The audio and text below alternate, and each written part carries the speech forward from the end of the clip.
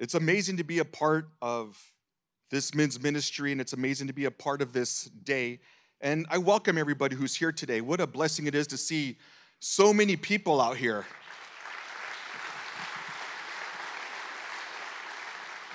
You know what the amazing thing is that, as Pastor David was mentioning, society has really dumbed us down as men.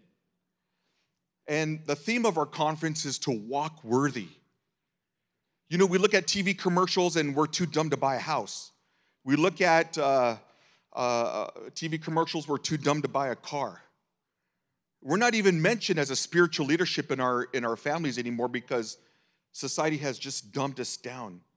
But to see all the men here today who have decided to walk worthy, and even the men that gave their lives to Christ today, is a testament that God is still at work in the heart of men. And that's the amazing thing. So as Pastor David mentioned, my name is John Matta. I'm one of the staff ministers here. I tell Pastor David, he really lowered his standards hiring me. The connection I have with Pastor David goes quite a few years back. When I was 6 years old, he had a home Bible study at my parents' house. And I was only 6 years old, and so they had my parents there, and he had some people there. And you know what the cool thing about that today is that in our living room today, I have it masked off where Pastor David used to sit, like a crime scene. And I have candles all around it, and I charge brothers and sisters to come $5 to come check it out. And that's how my wife and I are able to go get yogurt or dessert after dinner. But we have a history, and it's amazing to see, and I don't remember too much, but it's amazing to see what God has started to work then and to look what he has done now. And to have conferences for men to come to walk worthy. And so what a blessing it is. Another thing that's cool is my daughter is about the same age as when Pastor David met me. And then now I'm full circle and I'm here sharing with you guys. And so that's the amazing thing. And it's always good to look back to see what God is doing here today. You know, I was raised in a Christian home. I had parents that did a great job raising me. I had parents that loved me. I had parents that showed me the ways of Christ. And they showed their way through Christ through how they loved me. And all through my high school years, I was really active with my church at that time. But then I went away to college or to school, and that's where things really started getting a little weird for me. I fell in love with the world. You know, in 2 Timothy chapter 4, verse 10, Paul describes Demas as forsaking him for the love of the world, and I too fell in love with the world. And looking from this point now, seeing the heartbreak and the devastation I caused my family, my parents. And so what I like to do is just share a little bit about that time, but I want to take the time and parallel it to the prodigal son in Luke chapter 15. Because it was a relation that I can have with the prodigal son because with my parents providing such love for me and raising me in such a good way that I demanded my way or the highway. And I went the way of the world. I began to live my life as wasteful living, as it says in Luke chapter 15:13, where it says, "And not many days later, the younger son gathered all together, journeyed to a far country, and there wasted his possessions with wasteful living." And that was me. I began drinking. I began having carnal relationships. I began abusing drugs. And before you knew it, I was a slave to methamphetamine. Any way you can use, I was using. Any way you can get high, I was doing. And it controlled my life for many years. It controlled my life everywhere possible where I was a slave to this drug.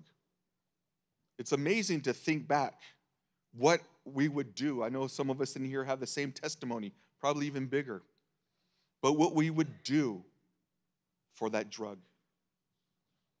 And so my challenge is to you guys is, what are we doing instead?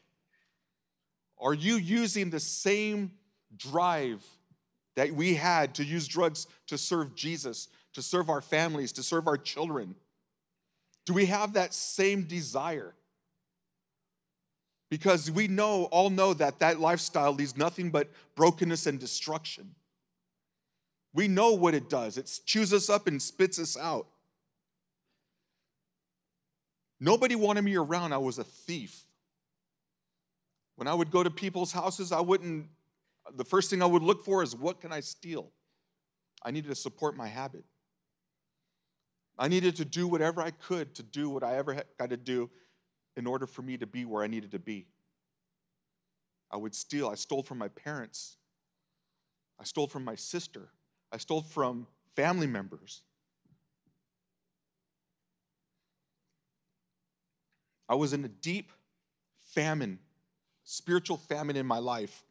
You know, looking back to the prodigal son, it says, when he had spent all, there arose a severe famine in the land, and he began to be in want.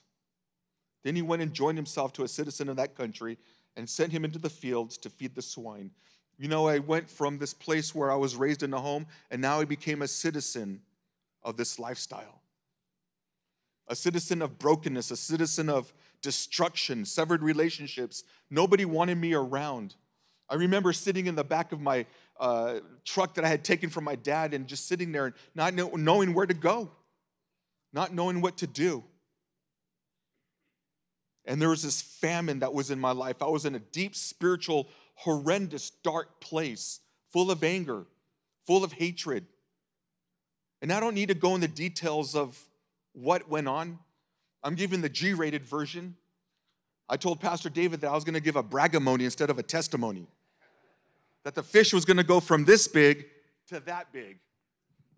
But then I wouldn't have a job on Monday morning, so. But anyone who's here knows the lifestyle that's involved when you become a slave to anything. And this was an ongoing cycle. It was something I would get in, I would get clean, I would fall out, I would get clean, I would fall out, and it just seemed like, Lord, I need your power. I began using drugs intravenously. And it wasn't even a point where I was even getting high anymore. It was just to maintain, and it was it was just bondage. It was horrible. It was a lifestyle that was just sick.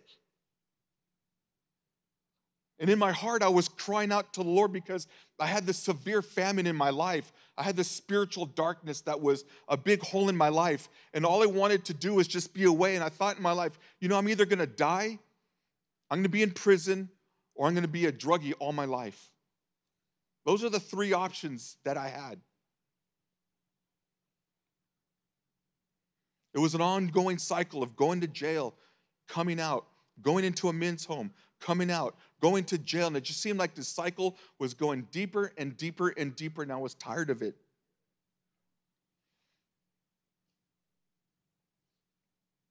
You know, the last time I had gone to jail, I could have easily picked up 3 to 5 years, easily, for the charges that were charged against me. I had decided in my mind that what I'm going to do is, if I'm going to go to jail, I may as well just go make a name for myself.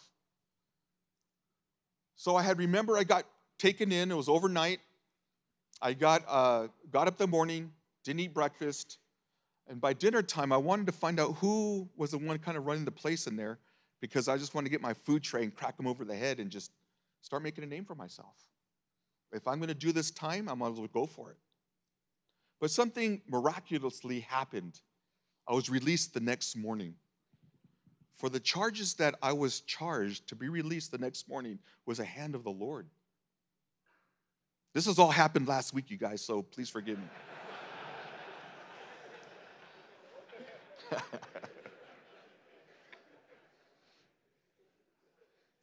I began to feel the Holy Spirit tugging at me. I started listening to Christian radio. I started listening to K-Wave. I started reading the Bible a little bit, and I felt this tugging. And that was the time my parents were really praying for me. Family members that I know that are watching right now were praying for me. And in verse 17, when the prodigal son says he came to a point of realization, like, hey, in my father's house, I can go there and I can at least be a servant. I was like, if I get back to the Lord, I know he will give me the strength to become clean. If I just get to church, getting out of jail, I knew I had to do the right thing. I knew this was time, that my time was running out with God's grace, and that I had to do something or I would be too far out for me to even come back. The church I was attending at that time, I would come to church, I would backslide, I would come to church, I would backslide. And things weren't working for me, and I was getting frustrated. And one day my dad said to me, hey, why don't you go to Pastor David's church? I was like, yes. So I started coming. You know what the amazing thing is, you guys? It's 11 years to this date. June 2nd, 2007, I was one of these men who came and surrendered their life to Christ. Amen.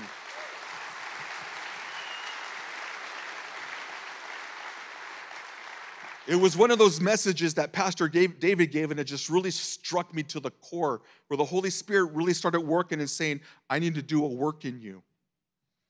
And I came forward and rededicated my life that day, 11 years today, and now I'm honored to be on staff.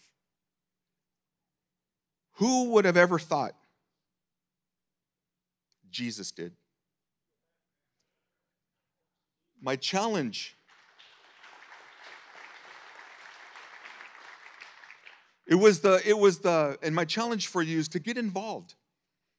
It was the ministry of lion tamers. It was the ministry of being around men. It was the men's ministry, the lion tamers ministry. Sitting under Pastor David was what gave me the tools that I needed, that Jesus, in his awesome power, is able to restore. And so I want to encourage you guys to get involved with our men's ministry, to get involved with the different things that God has provided. I had some slides here. For some reason, it's not coming up.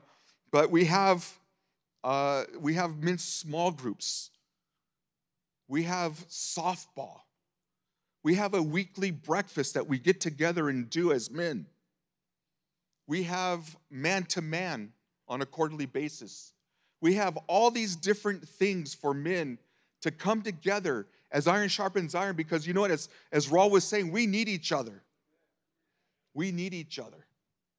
And God has called you guys to be men of God, to be men of your home, to be men of your families, to be men of your children, to be the priest in your home. God has called you. I thank you for allowing me to share this time. You know, it says here at the end of, as the father is talking to the son, it says, bring the fatted calf here and kill it and let us eat. For this was my son, was dead and is alive again. He was lost and is found. And they began to be merry. God wants to do a work in all of your lives. This is just one story of the transformational power that God has done throughout this whole church. And God is going to continue to do a work in all of your lives. So I want everybody to stand up.